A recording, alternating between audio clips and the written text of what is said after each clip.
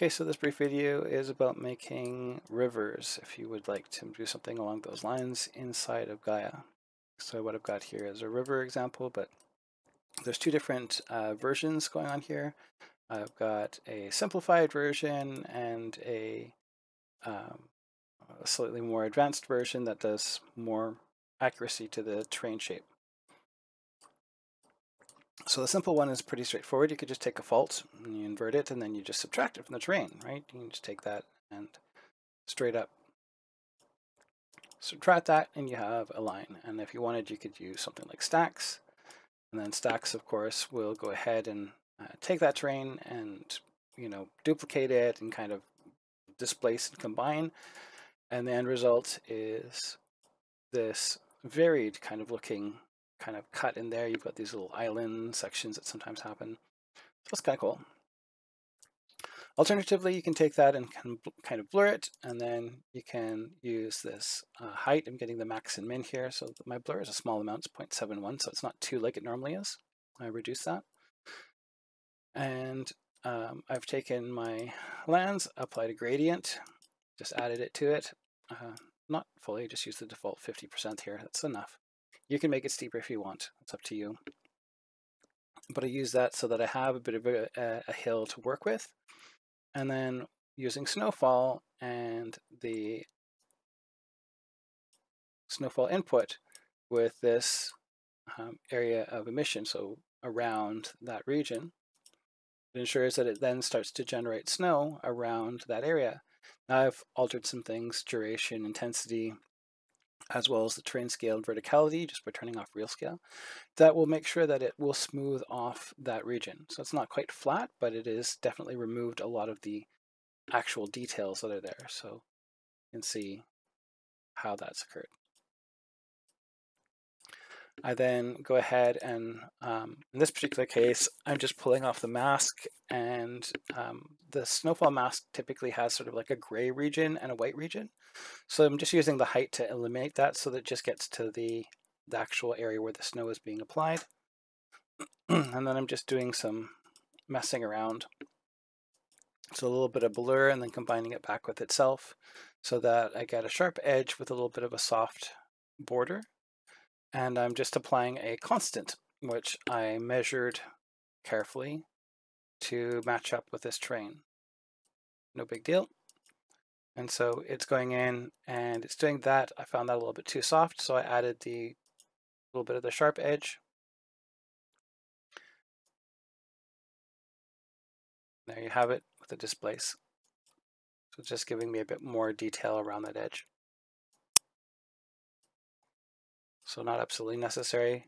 And it's also not absolutely necessary to make this completely flat. I'll show you a different method of doing this in the next one. So if you want it to be absolutely flat, that's what you would need. This is basically another way of creating things like lakes as well. You could do the same kind of process.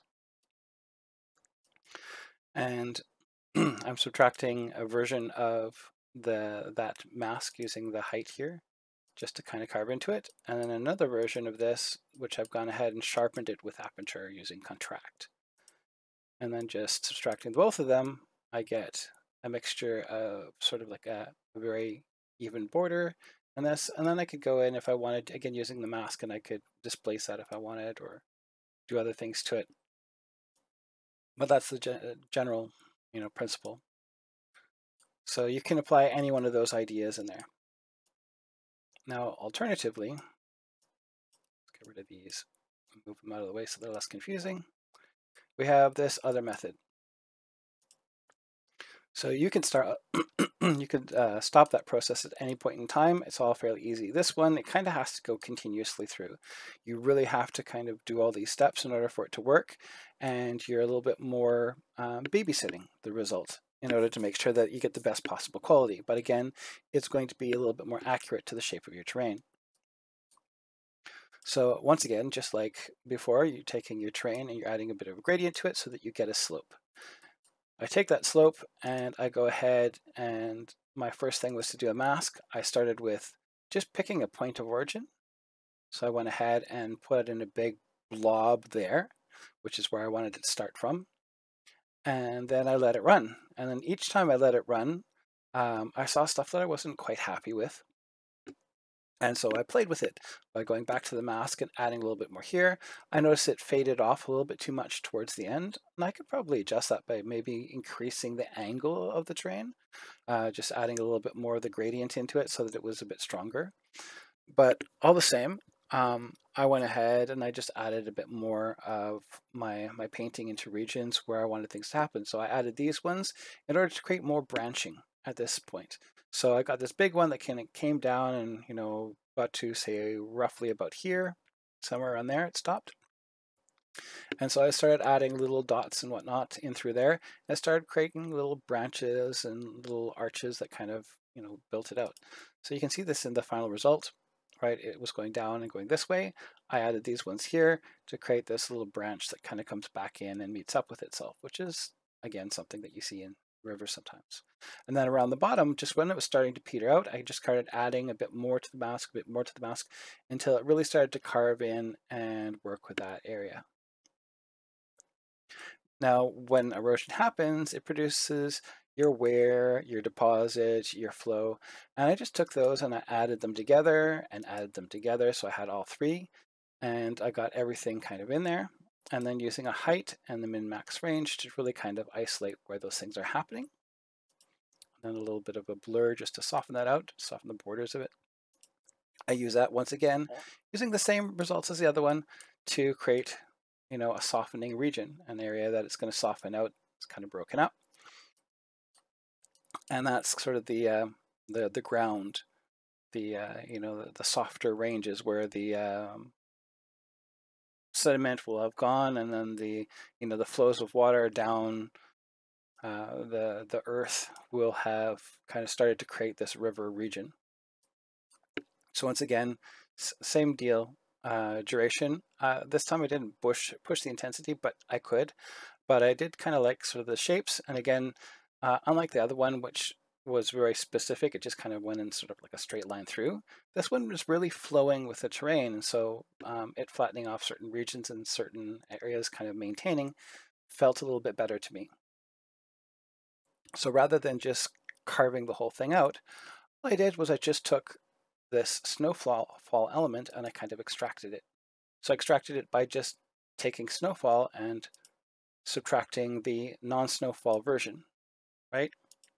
So this, and then subtract the snowfall, and what it's going to give me is all the snow, which I then took and added back to my original.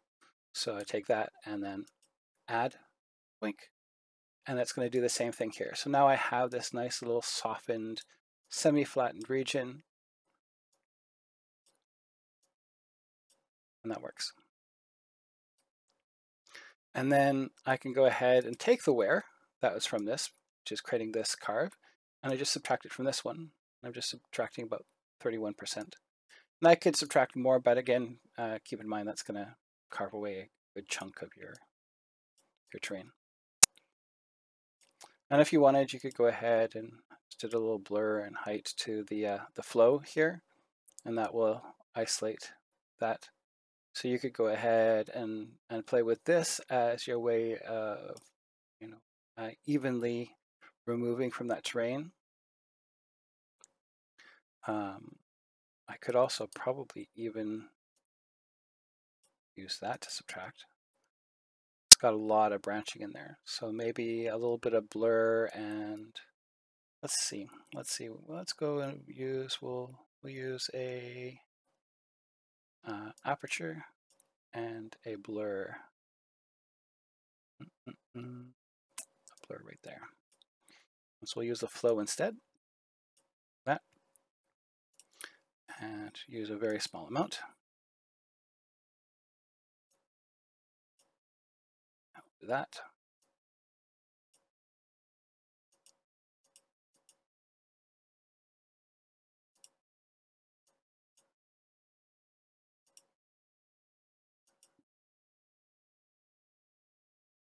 And this one I should contract.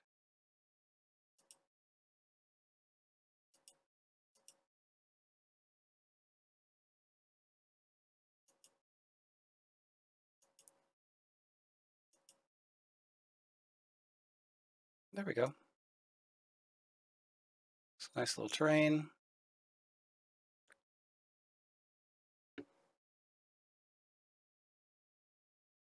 So instead of using the actual wear, I use that. And maybe I could even use a bit of the wear as well. So I could go ahead and subtract the wear on top of that. Just using another combine node there. Subtract. And now it's using both the flow and that.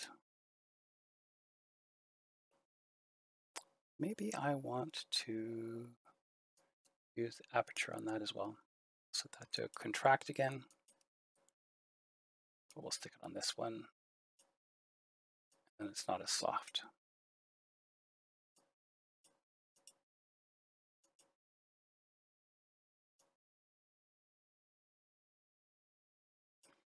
So that's the different methods to go about doing this. You can use this for colorization and whatnot as well. But those are the two methods that I can think of just off the top of my head. I'm sure there's lots of other ways that you could manage this, but that's a river.